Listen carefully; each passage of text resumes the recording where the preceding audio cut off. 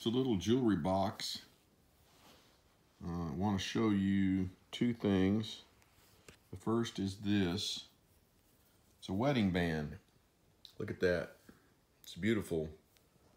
Ellen's dad, the late Dr. J.J. Mignatis, made my wedding band and Ellen's wedding band. He was a dentist, made a lot of jewelry. I've shown some of his jewelry before in previous Vespers. But anyway, I love that wedding band. And then check this one out. Oh, upside down. That is a ring. You can see it there. When I wear it on the ring finger of my right hand.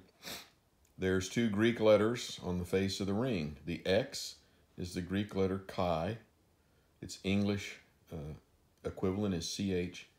And the letter that looks like a P is the Greek letter Rho, which is equivalent to the English letter R. There you go. It's really, really, there you go, put it on. And switch hands, there you go. I always like to wear facing people where they actually can see it, not me. Okay, check this out. On the front of this year's 40 days, there you go. 40 days of passion, spiritual formation, renewal is in Christ. So you have the Chi Rho behind the word Christ. The X is the CH, the P is the R, and so you can see that it forms the first three letters of the word Christ. I say all that to say, I just wanted to kind of catch you up on how that symbol means a lot to me. In fact, it is an older Christian symbol in the cross. In the Greek language, the first two letters of the Greek word Christos are word Christ.